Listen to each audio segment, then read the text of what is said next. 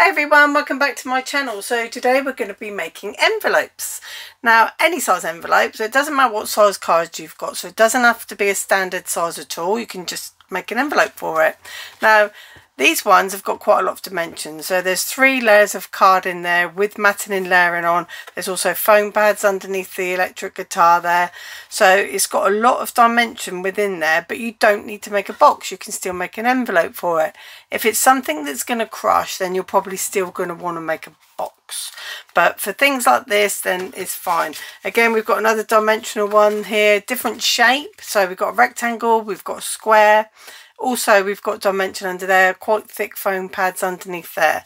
So, you know, it's going to be a large letter in the UK because it's more than 5mm thick. But you can still put it in an envelope and it'd be fine. And then finally, we've got ones that are odd shape. So when you've got a card that's an odd shape, you can still pull it into a rectangular envelope. Now, this one opens like this, and you can see that they're all different, so we're going to just go ahead. I've not pre-made them, all I've done is pre-cut the size. Now the way you work it out, really simple, okay? So for this one, it's always a diagonal measurement. So we're all going to put the card how you want it, and you're going to measure from either corner to the bottom corner, but it has to be a diagonal measurement. Now the rule of thumb for this is you're going to measure the diagonal, and that one comes out at, let's have a look, 18.5 centimetres.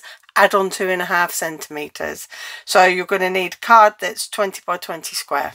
You can also do it in inches, and that is 7.25. So you add on 1 inch, 8.25. So it's basically for all of the cards, diagonal measurement, doesn't matter which way you do it, a diagonal measurement. And if you're in inches, you add 1 inch. If you work in centimetres, you add 2.5 centimetres, and you cut that card that size in square. That's it.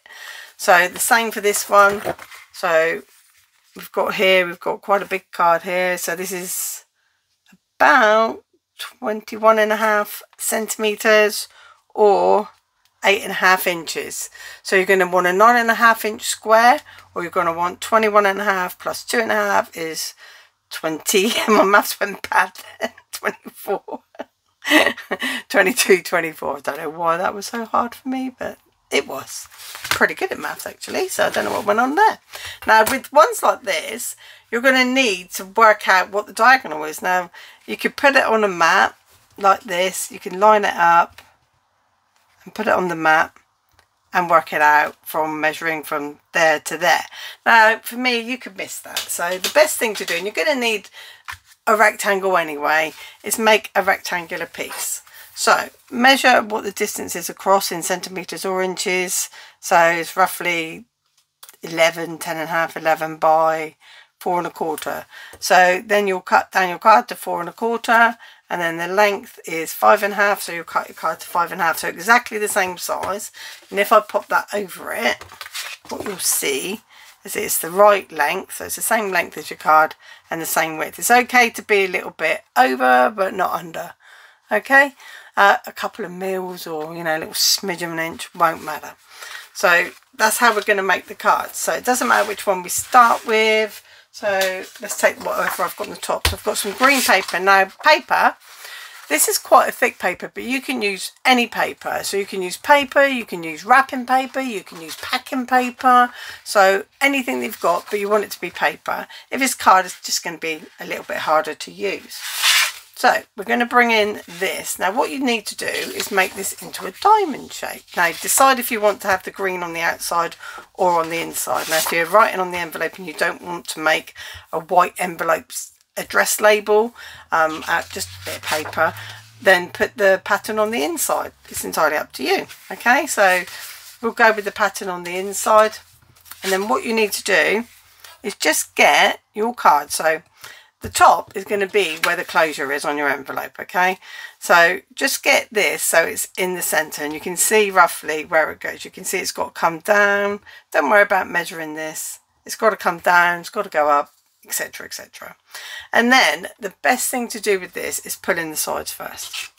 So if you pull in the sides, and what you're doing is just pushing it up against that card, okay? So you can get one side in and then the other. And you can see then where they're going to be, to make it straight, you'll need to adjust a little bit, and those points will line up. So you can push that out like that, push that out like that, and then you know that it's, you know, nice and central. Then you can work on this side. Now it doesn't really matter because one's going to be coming up in closing, so you're just going to fold that up like that. Okay, so you can get that so that this is, they're dead straight.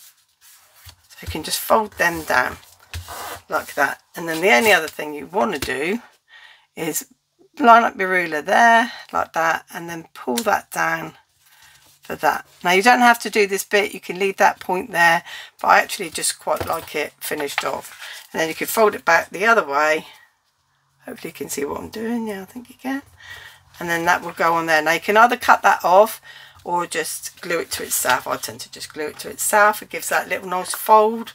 You haven't got to worry about cutting anything else then. So just a bit of glue stick down like that, and then that folds up like that. So you can see we're getting our envelope. Now I don't cut these ones out, they're at the bottom. What it does, if you cut them out, then you're going to have, you know, like lines and cuts, and the less cutting you've got to do, the better. So just open it up where that little triangle is, just fold it, glue it, and then fold it back down. So just put some glue into that and then fold it back down like that. So now that's taken on there. Then we're going to concentrate on the top. So because we've got those all measured up and nice, now we're going to pop our card in, because we've got dimension on this card. So we want to make sure we don't do the envelope too tight and it doesn't fit in. So we can pull these back to where they were, like this. Pull this one up like that. Now we'll do the final one to make sure that we've got enough room. So just sort of like, all I'm doing is just folding close to that card, pulling it down, and just make sure there's enough room inside that envelope for it to be posted and not get squashed. So we can take all of that out. Now we know this is the bottom because I've folded over that piece. So there's another way of knowing where you've gone. If you do it as you go, then you know where you are. And then all we're going to do is remove these triangles because we don't want them in the way of opening and closing our envelope. So just remove those. Whoops, that's the bottom. She says. That goes underneath. That goes on top. Keep the mistakes in. That's what I say. And then cut down that triangle. Just make sure I've got that on the right place, the right crease, like that. Now you can double check. Pop your card in without the green little template. These come over first, then that goes over the top, and then this comes down. Now you can see there that fold line, can you see there, is turning over. So just remove that because we don't want that to be a factor. Now you are opening these back up as well, so it might be worth waiting and doing those bits at the end. Actually, we'll do that on the next one. Like I say, I'm just making it live, so I thought, wow, you know, you want to know how to do it. And then the other thing you can do is you can come up and you can just curve it if you want. Now you don't have to, but you can just curve it. Just adds a little bit of, you know, poshness, if you like. Don't know why I had to talk like that, but I did. So we can pop that back in. Sides in, bottom up, top down. There we go. And then you can see there, if you've got any, because you've got that bounce in there, it's, you know, it's letting that go out a little bit. So just go back in and trim that up like that. There you go. So that's perfect now. So all you need to do is, now we can add the glue there. Now you would add the glue into those little bits. I've already done it. And then just add some tape onto these bits, like so. Tape onto them. Make sure it's down. Come on, don't be naughty. Talk to your tape. I'll do the other side. I'll ignore it. I won't be its friend. And then I'll come back to it. And it'll be all forgiving. We'll see, eh? Let's watch. Told ya. It's like, right, okay, you're not coming. Fold this one up now. keep your card in there because you want the bounce. And if you're finding it difficult because you've got gems and things like that, just turn it upside down. Turn it upside down, then it's flatter to work with. And then you're writing it first before you seal the top bit. And there you go, that's your first envelope done. So we've got number 1 done. There we go, there's our card and envelope all ready to go. And it's got a nice lining, so that's an even better bonus, isn't it? So that's that one. Now we'll do the square one. So let's take the square one, and this one was 21.5 because that's one I couldn't measure. So that's 24 centimetre cut down, or I think it was 8, wasn't it? No, it was 8.5. So 9.5. So 24 centimetre square or 9.5 inch square. So here we go. We've got a nice jazzy bit of paper for this one. So I'm going to have the jazzy on the outside and then make it, you know, different on the inside. Now this one I'm going to turn upside down because there's so much going on there, and when I bring this colour over, it's going to be like, wow, you know, what's envelope, what's card? So turn it over so you're working on the plane and you can easily see your corners then and things like that. So just put it in roughly what you consider to be the centre. Just fold these over without folding them and let them cross over like that until they're nice and even, like this. And if that doesn't look like that point is in the centre up there, then you might want to turn it a little bit. Just fold it over a little bit more that way. Just try and get it so it is in the centre, but don't worry about it too much. So that's those two. Fold them. Then what I like to do is take the card out, because this one I'm more worried about it looking odd. By odd I mean if it comes down there, you've got that piece there, that bit there, and it doesn't look professional. So I like to make sure that the bottom meets those 2 points there. Okay, so just make sure that the bottom meets those 2 points. And I think that's more important than having it messy. So now we can pop our card back in because we've got quite a bit of dimension on there. So pop those two over, and that fits lovely there now. And then we'll pull this one down. So you just need to sort of put your thumbnail in there or use a ruler across there and pull it down like so. Now this one doesn't have the fold over bit, and that's a really jazzy envelope, isn't it? You know there's going to be something exciting inside of there. So again, we're going to cut these two top ones only. I'll keep that folded in so I don't cut those two. So you don't have to do the rounding, so I'll do this one without. Make sure you come lower, because last time I went above the score line, which is why it curled in. And you can curve that piece as well that way. So you can curve all the angles out if it's in the way. So this is going to be the top piece, and we're working on the bottom now. So again, I like to fold these ones in first. So now you can fold them because you know that they're in the right place. Add just a little bit of glue there. You can cut these out if you want, like I say, it's entirely up to you. So now they're going to be stuck down. And then we'll add some tape to these pieces. Now, take one off and then do the other one, so they're going to overlap then on the top here. Like that.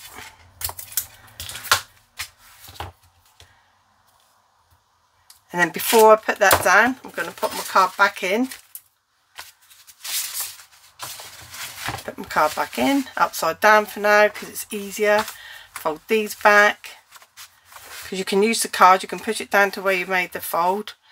Make sure that point lines up there. And that's secure. And then this one comes over, and you'll obviously do that at the end. So you can cut these, you can round these if you want to, before you fold it down, and then you just need to put your tape on there, ready to go. So we know that that's where the envelope is. So you can see there's a bit of puff in there, but that puff's only to allow for all that dimension that you've got in your card. So there's number 2. We've got number 2 done. And now 3. So this is again just a dimensional rectangle. So we did a dimensional square, dimensional rectangle. It's pretty much going to be the same as what we did for the first one, but if you want a reminder, then stay tuned and we'll just go through this one as well. So this one is 18.5, so you'll need to cut that 2.5 centimeters longer, so that's going to be 21 by 21 square, or in inches it's 7.25, so you need 8.25 square piece of paper, which is that. Now this is a double-sided paper, so this is going to look really nice. I think that's quite dark to post if you wanted to write just on the envelope, so put dark side in. And then again, we're just going to put our, let's turn it over so that we're not blinded by all that beauty. That's what my husband has to do. That's such a joke. Okay, so again, we're going to come in and fold in these sides. It's quite good actually, because I've got that line on the card there, that fold. So I know to get the points in the right similar type of place, so I can move the card up and down and then move these so they're lining up there. So I'm grabbing the sides now, pushing out to make the seams. So we know that's going to go there. And this one we're going to just, you know, get it halfway. It does, like I said, it doesn't matter if it's halfway. If you're getting that centre bit nice, if you're getting those lined up, you're halfway there really. So just do that, and then again you can leave this out or you can tuck it in. You can measure it with the ruler across there, or you can do it like this by eye. Just tuck it down until you can have it up higher, you can have it lower. So I think there's quite nice. So do that. We'll just put a bit of I don't think this one will take glue. It's a shiny double-sided paper, so I'm going to put just a little teeny bit of tape on the end there. Fold that over like that. So we've got these 3 sections done. So finally we only need to do this top one. So while it's there, just work along the edge, just feel up to it like that. We know that's going to go there. So you take the card out for a minute while we cut these corners. Just cut these corners off. You can feel that's a bit of a thicker card. Like that. And you can round it or not round it. It's entirely up to you. And what I was saying is you can round these bits, didn't I? So you can, so here you can round this as well. So you can round like that. Might as well make them all a little bit different. And round that one. So you've got like that little nice curvy shape going on there. That one. And again, that one. So you can see we've got a nice like little curve, and you could make that deeper if you wanted to. And then all we need to do is open it up and put glue in here. But like I said, I don't think this will take glue. You could cut these out to save this tape bit if you didn't want to do this bit. But this finger lift tape is very easy to use. I do put a link in the description to all of the my favourite types of tools that I like to use. So now we'll pop the card back in just to make sure that nothing's going wrong there. Pick this one up. Last chance saloon. Tape's on here. The other thing to remember is have a look and see how much space. You've got a big wide piece there to tape on. So you've got plenty of room for the tape to take. And that should be the case always. Pop that down. See, no one's going to see that. They're just going to see a nice fold instead of a wonky cut line, which is probably what I would do. Pop that on there. Do you want me to ignore you, tape? Come to the other end of you. There we go. Naughty tape. Pull that one up. So we've got our base in, and obviously you can put tape on that for later. And there you go, we've got our final card, and you can see that's got a lot of depth in that one there. So have fun, guys. Like I say, it's basically, I'll just say again, diagonal measurement at 2.5 centimeters or 1 inch. That's all it is. And then make your square and just follow those little tips. Thanks for watching, guys. Have a great day. Bye.